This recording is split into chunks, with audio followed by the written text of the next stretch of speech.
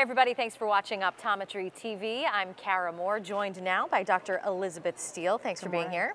Thank you. So we're here to talk about Disc Drusen, and let's start off with some new technologies. Right, so Disc Drusen is sort of an age-old problem. We've known about Disc Drusen for decades, but probably the most common reason we discuss it, or the thing that keeps us our awareness heightened about Drusen, is that it can often mimic disc edema. And so, diagnostically, anything we can do to have a more accurate picture of what's really going on can actually it can prevent stressful conversations with the patient. It can prevent invasive tests, brain imaging, lumbar puncture, things like that. So what's unique is that when we really look carefully at the recent literature, we can be more confident using our OCT, our spectral domain OCT, the technology specifically, either a swept source type OCT where we're using longer wavelengths to get deeper penetration past the inner layers of the retina down into the sclera. But more commonly, what optometrists have access to is called enhanced depth imaging OCT. So what we're doing is we are sending the signal, we're focusing the signal deeper into the retina. We're able to get a really good resolution of the sclera, of the globe in its shape. We can look at, if we've got a situation where there may be very subtle disc edema or disc elevation, and we're not really sure clinically if it's drusen or if it's a crowded optic nerve or if it's actually just subtle disc edema. We can use this enhanced depth imaging to get a very high resolution look at the shape of the globe. We can look for what's called scleral flattening.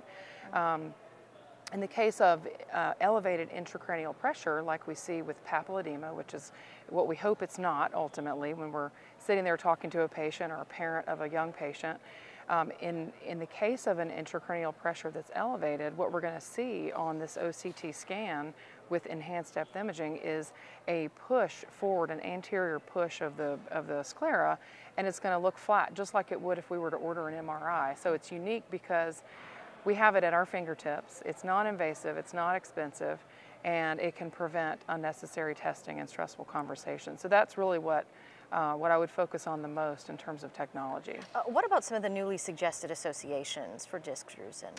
So one of the things that is really published in 2016, so not entirely new, but something that we should kind of heighten our awareness to, is disc edema itself. So it's kind of funny because we think of them as we kind of clump them together clinically because they can appear as one another. Disc drusen can look like disc edema can actually be drusen.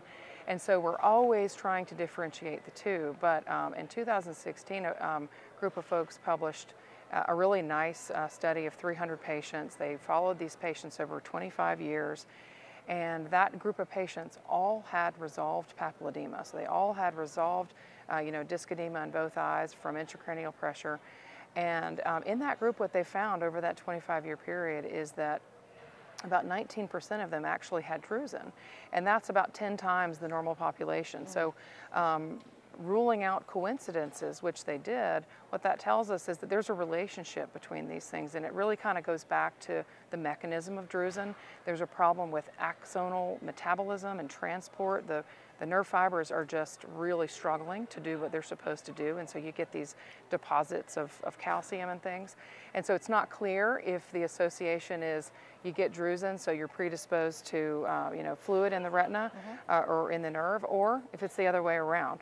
But it's just one of those things that we want to continue to look for in addition to the vascular associations we've seen. What do you say to clinicians who may be watching saying, oh, what do we do? Because we know treatment's Yeah, and that really challenge. is the question. So the tough thing with drusen is that, we think of it as a benign condition because it wasn't papilledema. We've ruled that out with our testing, with our high definition OCT. But once we get the diagnosis of drusen, it's really important to realize that that is its own condition that needs to be followed, and it's not relatively benign. It's relatively benign compared to a brain tumor or intracranial pressure that's increased, but it's not benign in that it causes cell death of the axons of the optic nerve, and that means we're going to get visual field defects. And so all we know to do, and there's really not good evidence. For decades we've known that maybe we can reduce the intraocular pressure. Maybe we can you know, put them on a drop or something that's anecdotally neuroprotective. And there's really not good data there. But there is some substantial, you know, relatively anecdotal but clinically relevant data that we should just reduce the IOP. So that's what clinicians will typically do, is put the patient on an IOP lowering drop. Even if the patient's pressure is normal, we can do that, just like if it were normal tension glaucoma, we would do the same. So again, there's not a whole lot of data that we should be doing it, but the data that's there says, hey, this might help, and it probably won't hurt, as long as we're not, you know, picking a drop that would otherwise cause an adverse event.